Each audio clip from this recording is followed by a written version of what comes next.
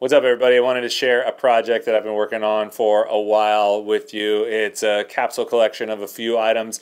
It's for sale. I don't usually make things to sell, but I did, and I'm really excited about it. And even though this isn't the usual format of this channel, I felt I would be a bit remiss if I didn't share these things with you, since you're engaged here and participating, and that's amazing. If you don't want to buy it, I'd still recommend watching the video, because I hope that the video could help inspire you to take a project that you have all the way to Z and to think about things in a way that turns objects into more than simply what their function is, to embed deeper meaning into the things that you create. And for that, I think it's totally worth watching the video. So I'm going to shut up now, and here it is. Okay, welcome to the group thread. This is a 3-piece collection that was supposed to go along with a pop-up that I was organizing in Portland for this year's annual Specialty Coffee Association conference,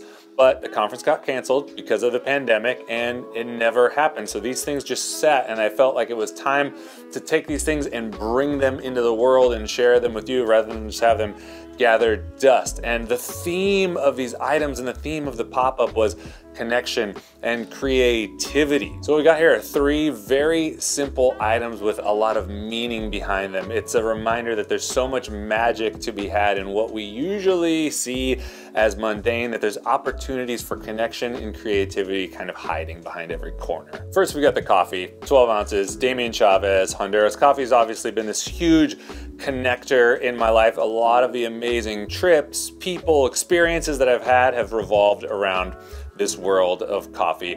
On the bag, got interpretations of 2 of my friends that hold different places in my life. Julia in the middle with lightning coming out of her head. She's just been one of the biggest inspirations to me ever. One of my best friends. I can't really talk about all she's done for me just because it's too long of a list. On the other side of her is DJ Impulse. DJ Impulse is one of the first friends that I forged like a really deep connection with over social media, over this weird world of electronic zaps, dings, and buzzes. And that's a reminder that things like Instagram, things like YouTube don't have to be surface level. There are opportunities for deeper connection. I'm on the other side with a hat. When you see the character with the hat, that's usually me. Up next, we've got the postcard. Although there are opportunities for connection everywhere, there's something really, really special about snail mail. There's something really special about taking time out of your day and creating something physical and sending it to someone. We all know that feeling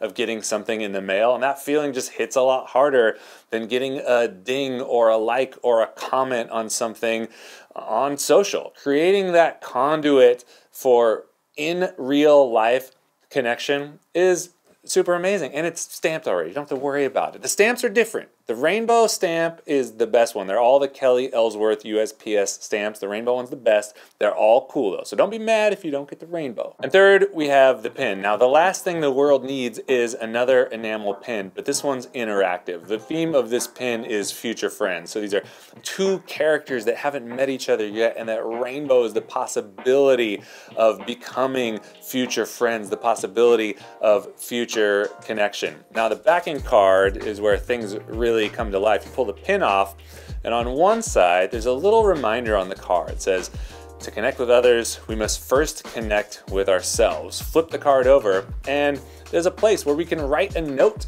to ourselves, something that we want to remember, something important, something that we know makes us feel the most like ourselves, but is really easy to forget. So you can wear the pin as like a little badge, like a beacon of, I don't know, a beacon of what? I always think of this character as, you know, you see it out in the real world and you're like, I get you. So you can wear the pin and then take the card, write your note on it, and stick it on your desk, stick it on your mirror, keep it in your pocket, put it in your wallet for this reminder, this little thing that you know. It's a note to self. You get the idea. It'll all be shipped in a neat little box, US shipping only. I'm sorry, I'm just not equipped to do international. I'm just one man. And we're gonna batch ship them, so we'll take all the orders. There's not a ton of these, and then we'll ship them all at the same time, so the coffee's really fresh and there's no coffee sitting in buckets or anything. From the roaster to the bag to your house to your soul. I hope this little capsule inspires you to take action, to do something creative, even if you don't consider yourself to be an artist or a creative person. We all have creativity somewhere inside of us. It doesn't mean painting a picture. It doesn't always mean drawing.